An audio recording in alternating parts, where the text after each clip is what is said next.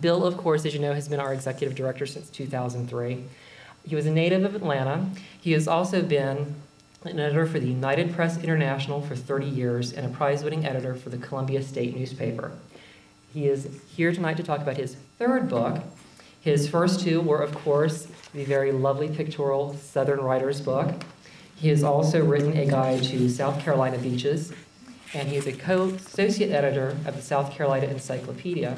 And tonight he will be talking to you about his brand new book, Whiskey, Kilts, and the Lochness Monster, Traveling Through Scotland with Boswell and Johnson. You also know Bill, of course, is the purveyor of all things literary in the metro area and throughout the state of Georgia. He, of course, was the co-creator of the Book Festival in South Carolina. He was one of the co-creators of the Decatur Book Festival. He is, of course, the curator and the person who picks the location for the Georgia Literary Festival. And he has really been a true champion of making the Georgia Center for the Book not only something for the metro area, but truly the Georgia Center for the Book, and taking all of our missions statewide. So this evening, ladies and gentlemen, will you please welcome my favorite boss and everyone's favorite author tonight. Will you please welcome Bill Starr.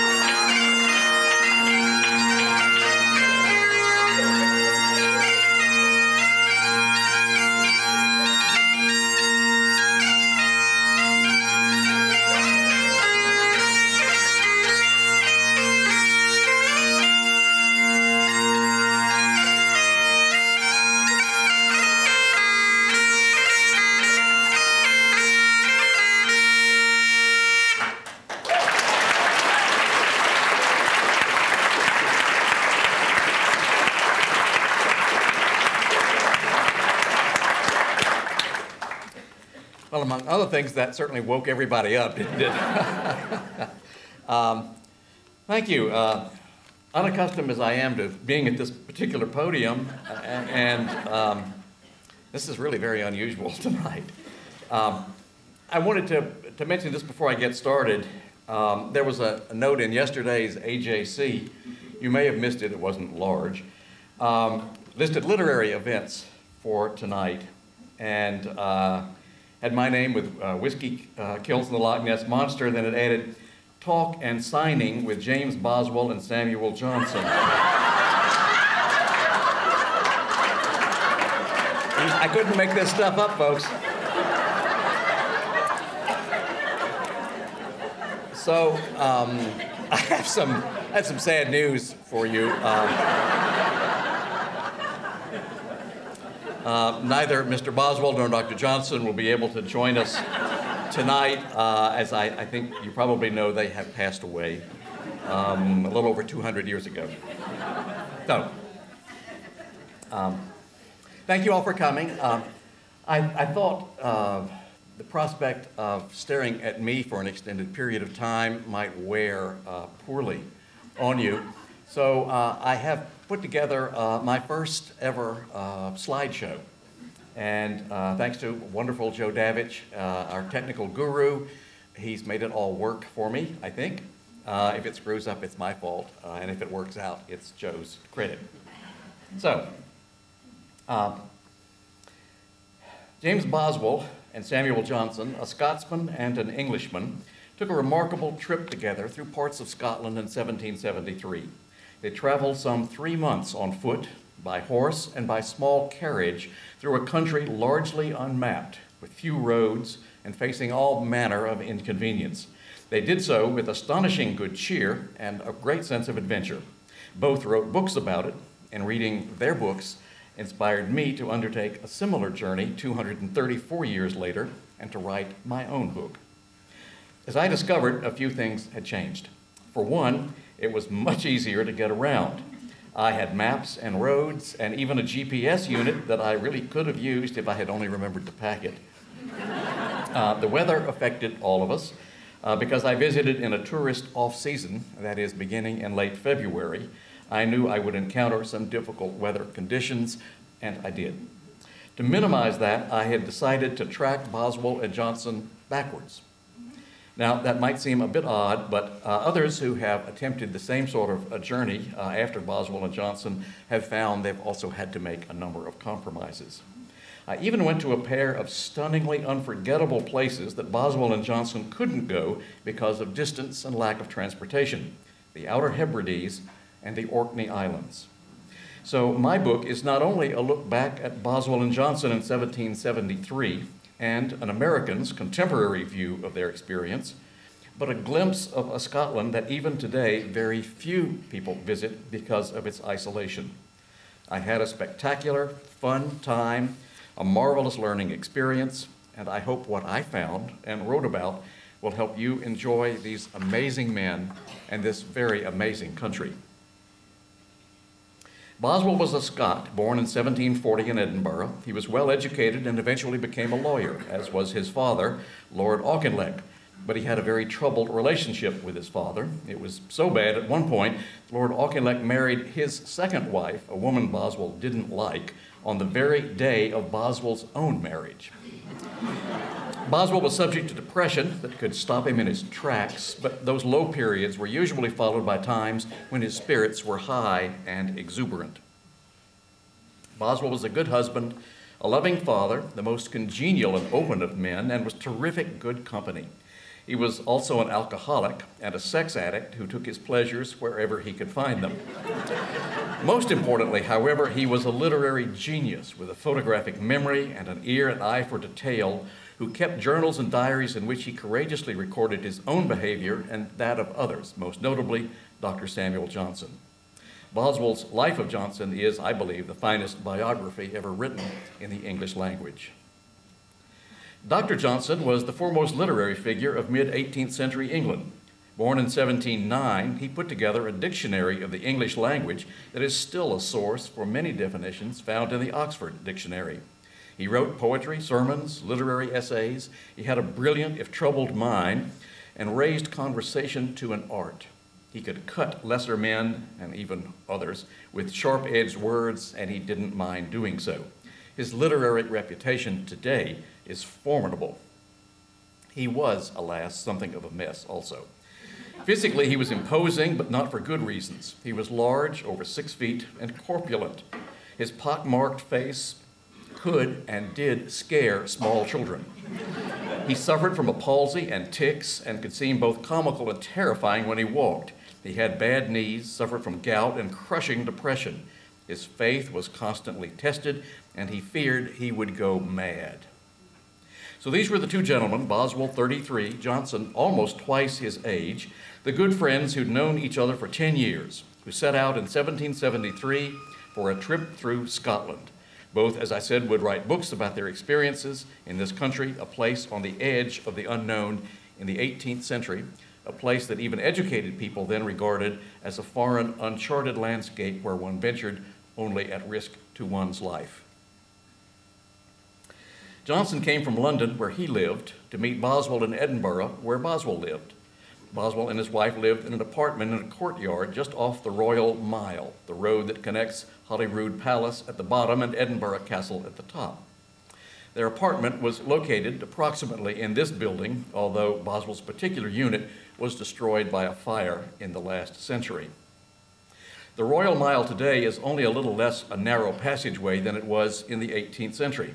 Then as now, it had tall multi-story houses and shops on either side, giving parts of the street a rather claustrophobic feeling. This old engraving suggests something of the way it looked to Boswell and Johnson. Edinburgh, at the time, was the intellectual, political, social, and economic capital of Scotland. It was an imposing city. It was, however, also known as the city of thinking and stinking. When Johnson first met Boswell, upon his arrival, he said, "I smell you in the dark." And he wasn't kidding. As the two men walked agreeably arm in arm up the Royal Mile, they encountered the city's night smell. It was terrible. In London, Johnson used to carry an orange pressed against his nose to ward off the stink. He had no such armor in Edinburgh. 50 years before Johnson arrived, Daniel Defoe had visited Edinburgh and wondered if its citizens delighted in stench and nastiness. He concluded the city stinked intolerably.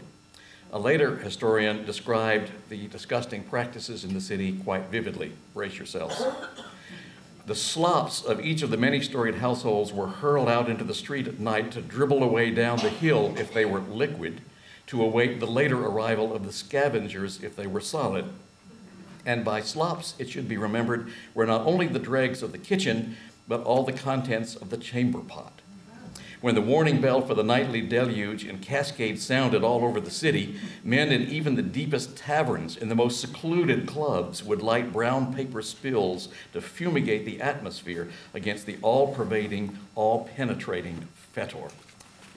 It was not very nice. At Boswell's apartment, Johnson learned he would meet Boswell's wife, and he offered to put on a clean shirt, an admission of some great significance given everyone's general state of uncleanliness. "'Tis needless," Boswell said. "Either don't see her tonight or don't put on a clean shirt." Johnson replied, "I'll do both." He was charming and everyone got along. Their conversation lasted well into the morning hours. This cartoon suggests that Boswell talked Johnson to sleep, but that was not at all the case. And the only problem came when Johnson found his bedside candle would burn much more brightly if he turned it upside down.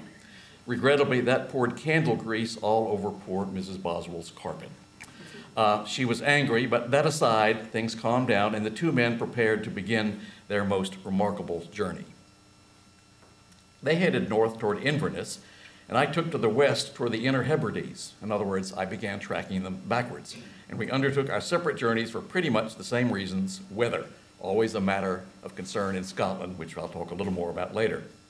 That took me to the small royal burgh of Inverary, near the top of Loch Fyne, and the hotel where Boswell and Johnson stayed. My room there was just a bit larger than the one Boswell and Johnson stayed in, although, amazingly enough, I think I used the very same pillow. This is the view from the room that they're said to have used, looking out over lovely Loch Fyne, and they aren't the only ones who stayed at the hotel. In 1788, the wonderful poet Robert Burns visited, but he didn't much care for what he saw and left a bit of doggerel that I don't have time to quote here. I asked the young desk clerk if she knew that Boswell and Johnson had stayed there, and she replied that she was working only the afternoon shift, and I'd have to ask the manager.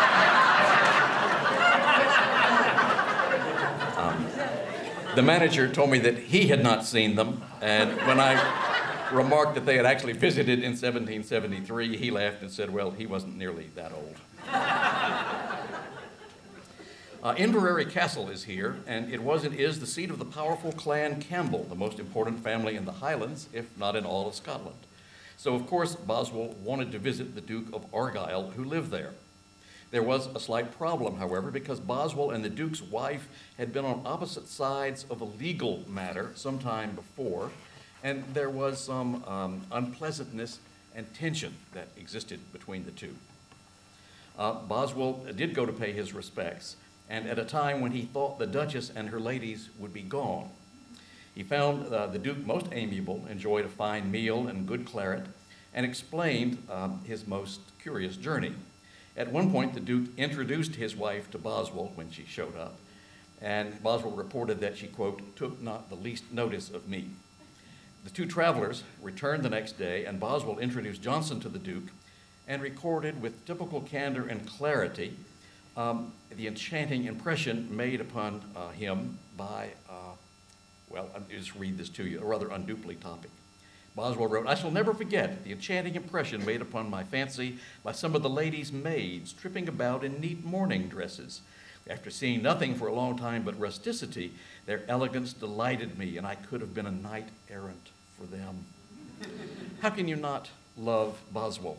What intimate frankness, while his good friend Dr. Johnson is being escorted by the most powerful man in Scotland. All horny Boswell can think of is, boy, those little maids look absolutely lovely. Too bad. The castle is open to visitors these days during part of the year. Regrettably, during the part of the year I was there, which is the off-season, it was not open. This next cartoon portrays a rather odd moment on the trip, and one of the scariest for Boswell and Johnson. They found themselves at sea and caught in a terrible storm, and the ship was tossed back and forth. Dr. Johnson went below deck and got quite seasick. Boswell rather courageously stayed on the deck, although he was just getting drenched in water, and he was nervous. The captain of the ship gave him a rope to hold. This cartoon shows that happening. The rope was attached to the mast, and it did absolutely nothing. But it distracted Boswell. It gave him something to do, and he focused with all his energy on holding that rope for about 2 or 3 hours. He did it wonderfully, and really rather bravely, if you think about it. This is a tiny little ship, and being tossed about could have gone overboard any time. When the storm eased a little bit, Boswell went down below deck, found Dr. Johnson had recovered, and was wondering what was all the talk about. Boswell then proceeded to get seasick. I had no such experience. Just before getting to Inverary, Boswell and Johnson had stopped at the island of Iona, so that was my next stop. The island is at the tip of Mull in the Inner Hebrides, and it's reachable only by ferry. Getting on and off that ferry is something of an adventure when the sea is rough, as it was during this trip. You have to drive onto that ferry, and if the water is high, you just kind of drive through it and climb on. Boswell and Johnson arrived at Iona after that frightening experience at sea and spending time on the island of Call. Their boat couldn't quite get to the shore, and Johnson, who had poor vision, jumped out of the boat too early and found himself up to his knees in water. He exploded in rage and berated everyone around him. "Should this wetting bring upon me a fatal disease, pray take care that my corpse rot in London soil and by no means amongst the savage chiefs and plunderers of the Highland clans." Johnson eventually did get over his anger, and his experience amid the ruins of Iona's Abbey Cathedral actually left him quite moved. The Abbey has been restored to some extent, and today probably looks better than it did in 1773. Iona itself occupies a unique place in Scottish history, which Boswell knew well. It is an enduring symbol of Christianity and has been a sacred destination for pilgrims over hundreds of centuries. It was here that Columba, later to become Saint Columba, arrived from Ireland in 563 AD to found a monastery that would become the heart of the Scottish Church for many centuries. Boswell went into the cathedral and found himself overcome by the significance of the structure and of Iona. He resolved to live a better life. This was not the only time Boswell did that. And read some Bible passages out loud. I put myself near where I believe Boswell stood and found myself suddenly caught up with emotion. I believe I said, "Bless all who have been here," and then added, "Hi, Bossie." I suspect I startled the tourist who behind me. Before they got to Iona, and after I left it, we 3 travelers found ourselves on the small, sparsely populated island of Rothesay, seen in the distance here, just off the coast of Skye, one of the most picturesque areas of Scotland. It was on Rothesay that Boswell had one of his finest times. This engraving shows another view of the island. And this is the hotel where I stayed. It was a much more modern hotel, and I really had no issues there. It's close to the establishment where Boswell and Johnson stayed, but unfortunately that burned to the ground several years ago. And the hotel, what you see here, had some wonderful food and an Italian chef named Giovanni. On an island of maybe 700 people, an Italian chef, well, anyway. Excuse me. The visit led to one of the delightful highlights of the journey. Boswell and some companions took a long walk around Rothesay and finally climbed to the top of the highest peak on the island, Duncan, 1,400 feet, and there enjoyed a picnic lunch and a Highland reel. This cartoon shows with some accuracy, we think, what happened. Boswell had an absolutely terrific time. There were some pretty young women on the island, and both he and Johnson came away with having had a good experience. There is, however, a tragic side to Rossay, whose population has declined over the centuries. It involves something called the clearances, and that involved the eviction of crofters or farmers from their lands. What happened was the mass eviction of the crofters of the land on southern Rossay by their 19th century landlords who wanted to improve their bottom lines by converting the land to raising sheep and breeding deer. The tenants, who'd held their land for centuries, were resettled to the less desirable parts of northern Rossay and the small island of Rona. One owner of Rossay constructed a stone fence across the island, a precursor to the hated Berlin Wall, if you will. To the south, sheep, deer, and rabbits grazed. To the north, men and women attempted to use their miserable slices of land for their animals and crops, and to remit an annual rental, which, if defaulted on, would ensure yet another eviction. From the Inner Hebrides, I left Boswell and Johnson behind and took the 3.5-hour ferry to the Outer Hebrides, to the island of Lewis, which you see at the top of that map. I arrived just in time for one of the harshest storms in years to hit the island.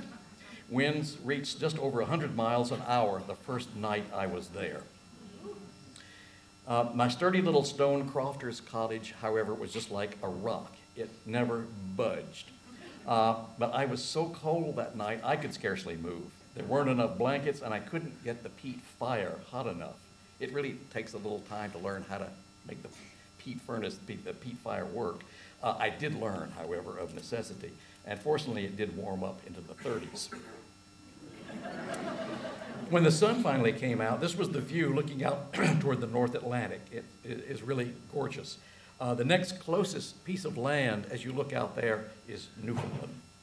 I went outside, cheered by what I saw, and the wind blew me into the side of my car.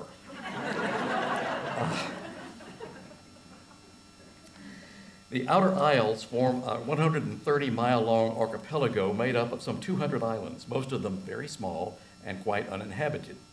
They are also the heart of the Gaelic culture.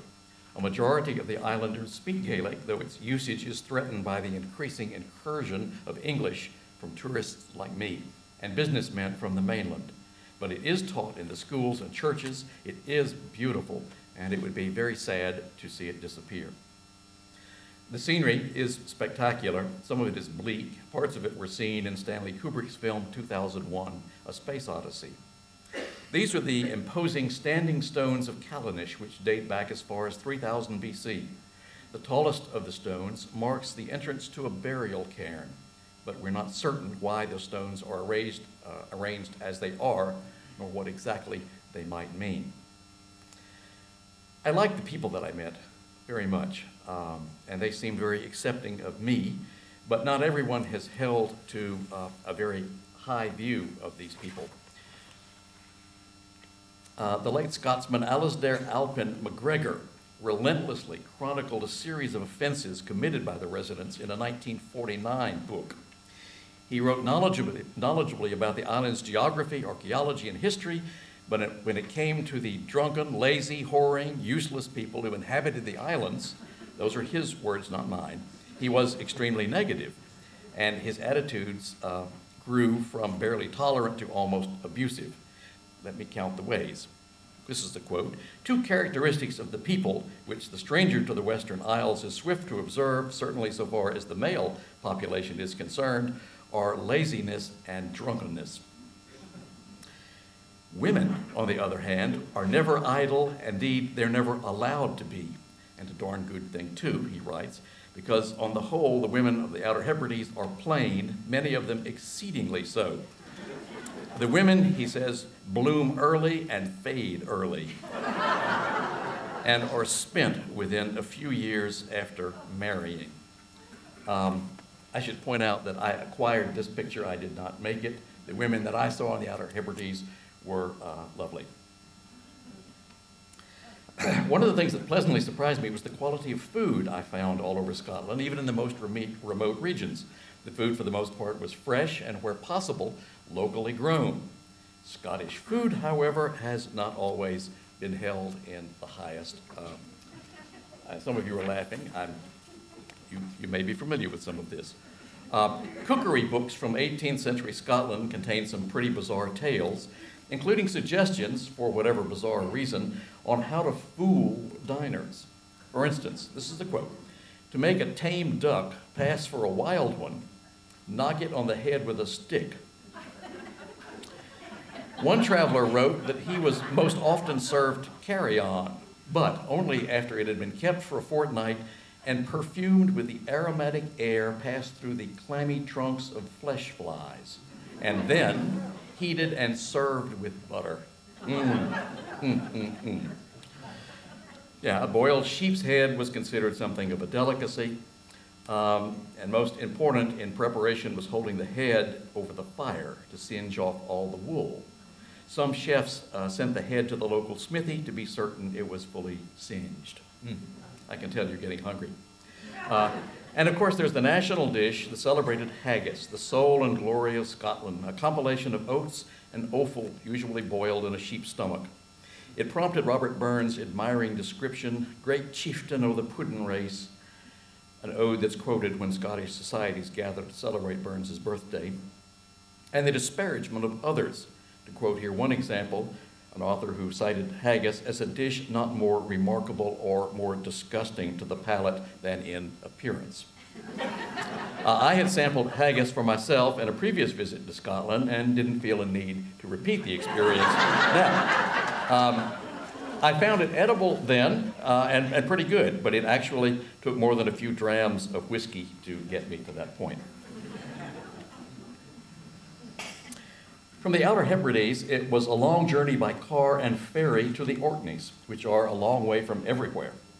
They consist of some 70 or so islands, all sparsely populated. At their closest, they're no more than 10 miles from the Scottish mainland, but their history connects more closely to Scandinavia, especially the Vikings and later the Norwegians, than to the Scots.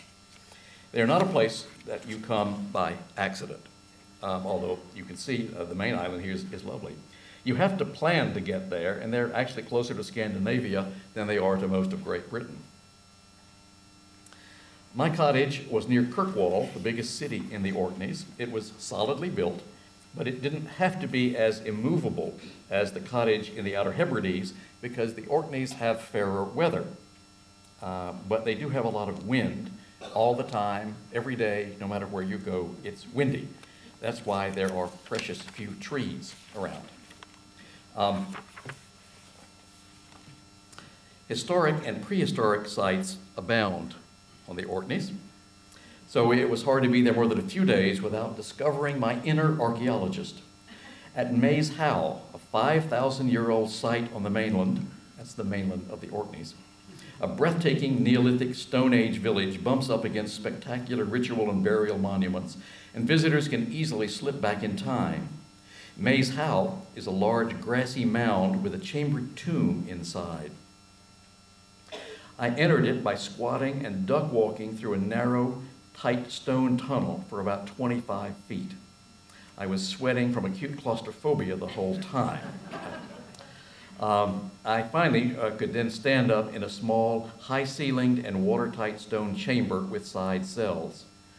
This was for hundreds of years a burial site, apparently, and the effort to create it without machinery thousands of years ago was quite extraordinary to imagine. The passageway to the tomb was aligned by its builders so that at 3 weeks before and after the shortest day of the year, December the 21st, the light of the setting sun perfectly illuminated the back of the chamber. That's not the best part, however.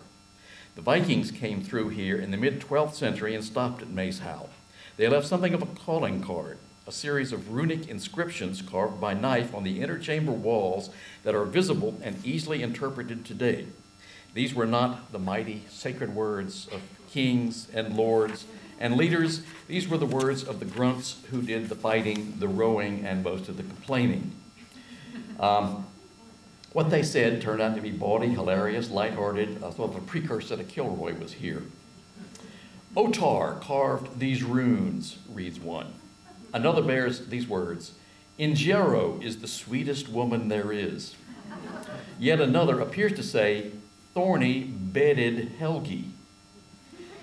Then someone else carved his name and apparently mentioned Helgi too, suggesting she might have been something of a 12th century Viking tart, although I admit that's just conjecture. It is really an absolutely fascinating place, and I had a great time there. The St. Magnus Cathedral in Kirkwall is a magnificent sandstone cathedral honoring Magnus, who was then Earl Magnus Aronson of Orkney, a man of great piety, who was killed in 1117 and soon thereafter proclaimed a martyr. The church interior, obviously most imposing, holds a number of relics, including the skull of Magnus, showing the head wound that accounted for his death. This is a view of the cathedral to the right and a bit of downtown Kirkwall, and just out of sight is the famous Highland Park Distillery, where a marvelous Orkney single malt is manufactured. I did stop there, and at a number of other distilleries, actually, and I would urge you all to be sure to visit Scotland. There are also more of the great monuments on the islands whose origins are shrouded in mystery. I apologize to you for a picture of myself, but I'm there only to give you a hint of the size of these stones. So now it was time to rejoin Boswell and Johnson's journey back on the Scottish mainland, and we reconnected at famous Loch Ness. Now, they said little about the loch and absolutely nothing about Nessie, the monster. I found this, however, to be the heart and soul of the Scottish tourist industry. For here you have not only one, but two competing Loch Ness Monster visitor centers within a few feet of each other, separated only by a store selling whiskey. Both of these establishments boast films and exhibits that purport to tell the truth about the monster, but in fact, after listening to both, neither seemed quite convinced of its existence. They both seem more successful at separating visitors from their money. There's also a Braveheart Visitor Center, which mostly celebrates Mel Gibson, who, by the way, was born in New York and is not Scottish. Inside the Braveheart facility are several small rooms with paintings depicting colorful moments in Scotland's history. Alas, these paintings seem to have been completed by a 5th grade history class as an assignment that none of the students actually wanted. The figures are rather crudely drawn and usually depict someone getting killed. I thought it was actually the worst museum I've ever been in, somewhat ahead of the Museum of String I located a few years ago in Iowa. But Loch Ness also has something much more worth seeing, an impossibly picturesque castle ruin, Urquhart, on the banks of the loch. It existed as early as the 6th century when St. Columba came through this way. Blood was last shed at the castle in 1692 when English soldiers blew it up to make certain that Jacobite-leaning Scots would not be using it.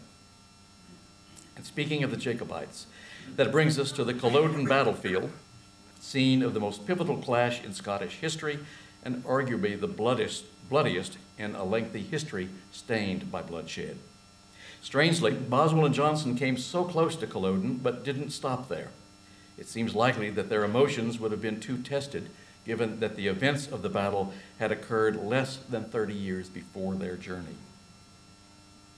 Culloden was the site of a battle between English troops commanded by the Duke of Cumberland and Highland soldiers of Bonnie Prince Charlie, the young pretender who had come from France to restore the Stuarts to the English crown. Charles was a charismatic 25-year-old who looked about 15, whose charm apparently could and eventually did wear thin. In 1746, his army was tired. It had been on a long retreat, and it was stressed when that army was forced to meet the Duke's men, 1746, on what is known as Drummossy Moor.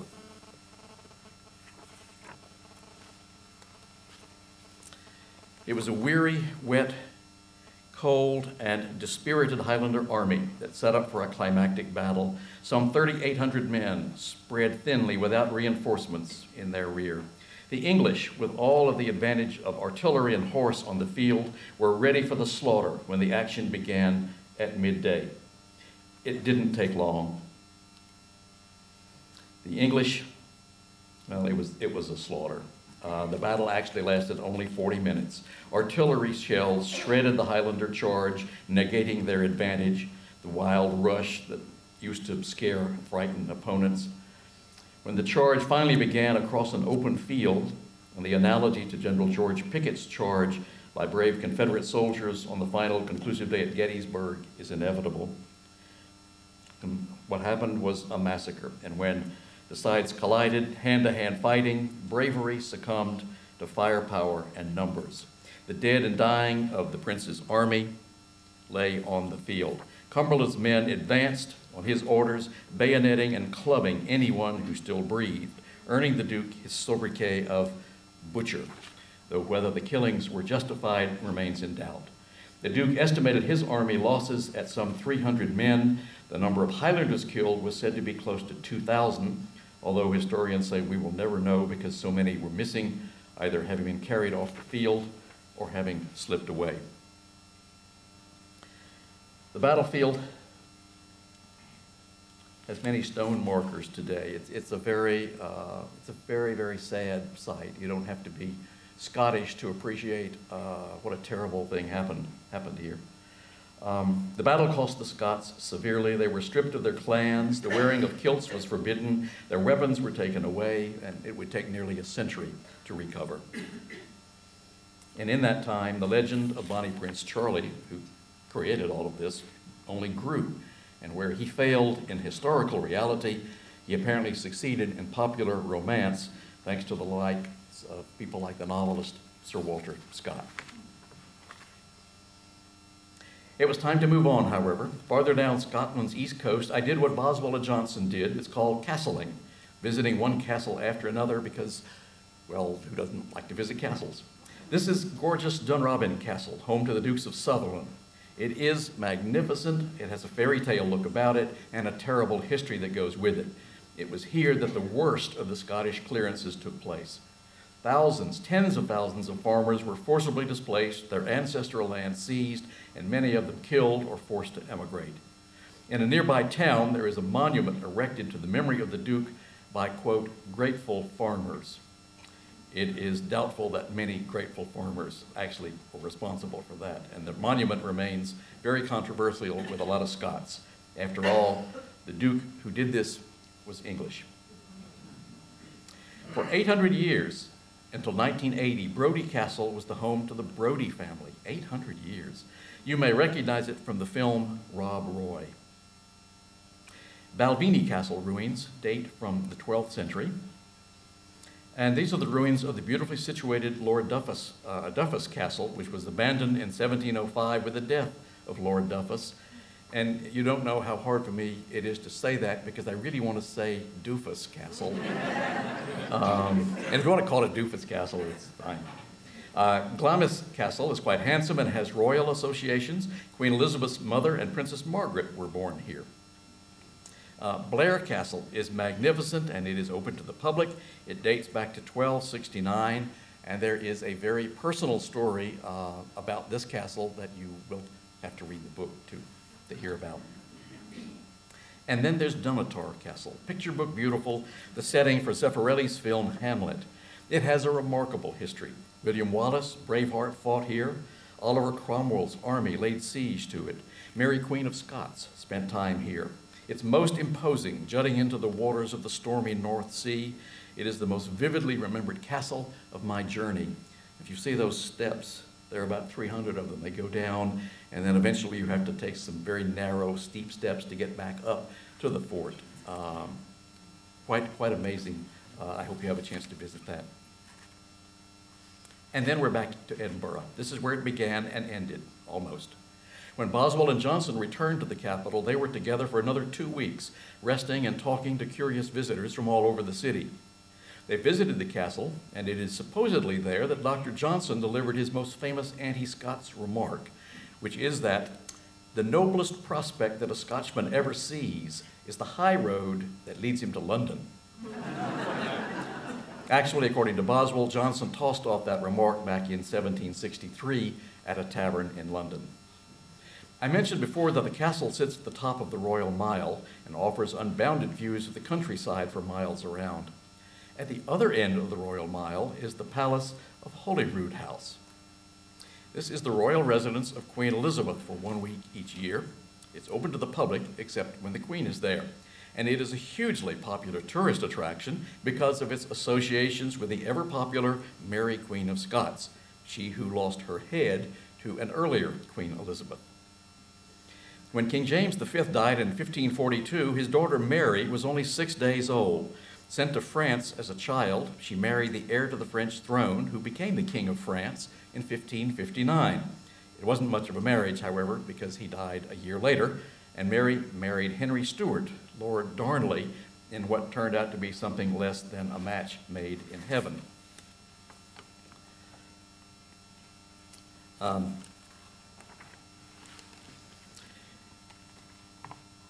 In 1566, Darnley grew jealous of Mary's relationship with her Italian secretary. This was a man, not a piece of furniture. And his name was David Rizzio. One night, Darnley and a group of co-conspirators sneaked up a narrow spiral stairway from his apartment on the floor below the Queen, burst in on a very pregnant Mary and her attendants and the unfortunate Rizzio, who held tightly to the Queen's skirts to protect himself. Darnley dragged Rizzio into a tiny room off his wife's chambers, stabbed him 56 times, someone apparently was counting, and left him dying on the floor. One of the most incredibly dramatic, unbelievably exciting, and breathtaking moments in Scottish history, which, by the way, was described by one historian this way: Mary was greatly distressed by what happened. Anyway, here's the cool part of the story. When you visit Holyrood and get to these rooms, there's the bedchamber, the spiral chamber, the tiny stabbing room. There's even a brass plaque on the wall that points to Rizzio's bloodstains on the floor. I mean, is history not great? Alas, the scene is contrived. I hate to warn you off the tour because the palace is quite interesting in spite of this, but truth be told, the rooms have been changed and remodeled several times since Mary's time, and while the stairway is still around, the rest of the place isn't. Rizzio's alleged bloodstains are, well, whatever they are. The story and the sights have made Holyrood House a huge favorite for tourists for many years, and guidebooks still apparently toss around some of the facts about it rather cavalierly. So that is Holyrood House. And from there we head to our last stop, the visit that was the climactic moment of the journey for Boswell, and that is Auchinleck, the village where Boswell's father, the dour Lord Auchinleck, lived with his second wife. This is the Auchinleck home as it looks today, very much as it did in 1773. Boswell brought Johnson to meet his father in what surely confirms the love-hate relationship that existed between Boswell and Lord Auchinleck. Throughout his life, Boswell was in search of a father who would love and understand him, or at least tolerate him. Lord Auchinleck could do those things only occasionally. And so Boswell turned to Dr. Johnson, an older man who helped fill those needs. And the visit went fairly well initially. The three men met and talked in the library, seen here, though we don't know specifically how it might have been arranged back in 1773. But there were too many differences of opinion between Dr. Johnson and Lord Auchinleck to prevent a clash. The two men became exceedingly warm and violent, in Boswell's words. And then, as we brace for the fireworks, Boswell wrote this.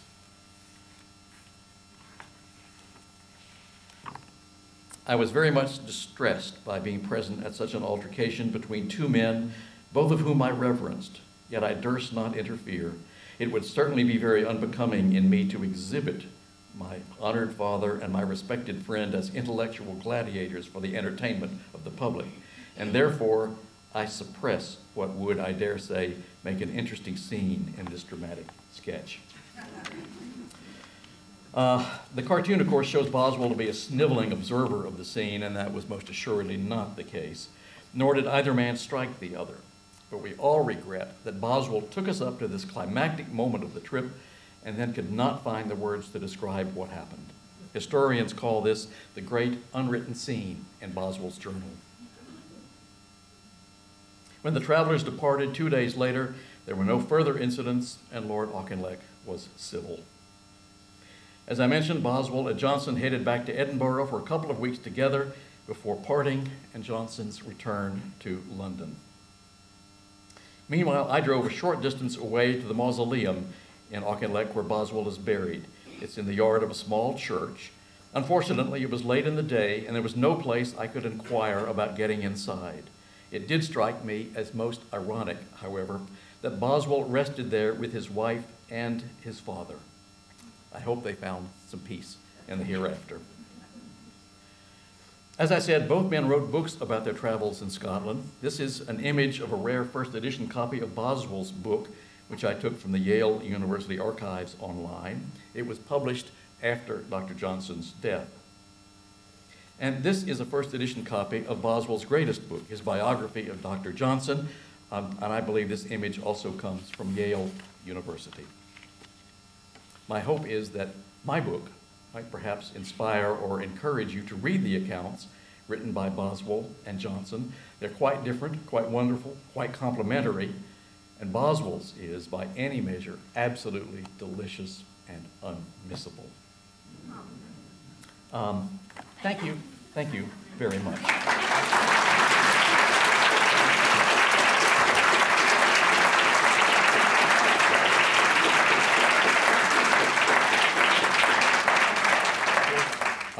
The biggest difference that I found was that they were all a lot colder than we are here. The landlords in the hotels and rooms would turn the heat off about 5 in the afternoon. And so by the time it got to be about 8 or 8:30, the house was just stone cold. And I would get under the covers, as many covers as I could muster, and try to read. But it seemed to me that the lights by the bed were all 13.5 watts. And that was really difficult too. So, but there again, you don't really want to hear me whine about the trip. It was wonderful. Yes, anything else? Yes. But the reason I did it was because I wanted to travel when there weren't tourists. I wanted to be able to see places without having to deal with lines of people. I wanted to be able to connect with the Scottish people who lived where I was going. And I was so much better able to do that by traveling off season. I met some wonderful sheep farmers and talked about their work, and bookstore owners and people that I really would not have had a chance to meet and become acquainted with. I wouldn't say become friends, but become acquainted with in a short period of time. It's something of a trade-off because the weather can really be pretty formidable. And the arc of my trip was that in the beginning, it was cold, it was windy, it was cold, and it was windy, and it rained a lot. The arc of the second half of the trip was that it was the warmest spring Scotland's had in 100 years. So go figure. Everything was open. The Scots were out sunbathing. They don't do that with bathing suits, by the way. They just take off the sweater, that's all. I was a travel writer 3 decades ago, and took a travel trip to Scotland, the Tayside area, sort of central Scotland. Had a marvelous time and thought it was a country that I immediately connected with and wanted to spend more time in. So I had made several trips back there after that. And I had, in the meantime, begun reading Boswell and Johnson and read about their 1773 journey and knew I simply had to follow that journey. But I'm not Scottish at all. I just love it.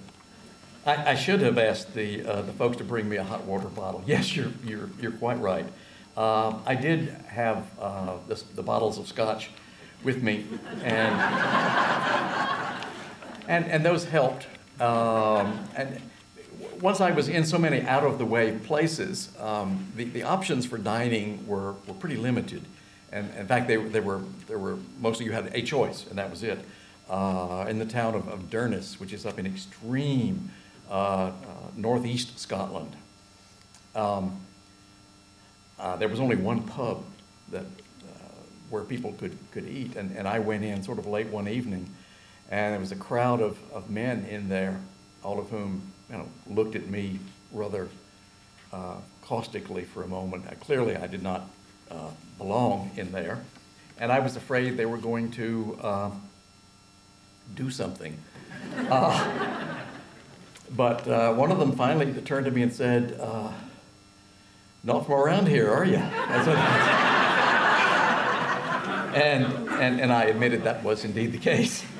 And whereupon everybody turned around and started chatting, and they wanted to know what I was doing there, and they thought I was slightly crazy.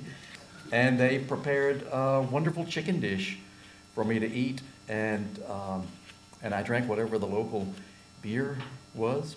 I forget what it was. I did a lot of that too. And it was a wonderful experience, and we spent the evening chatting and getting to know each other a little bit. Scottish pubs, as pubs all over, are wonderful places to get acquainted with folks.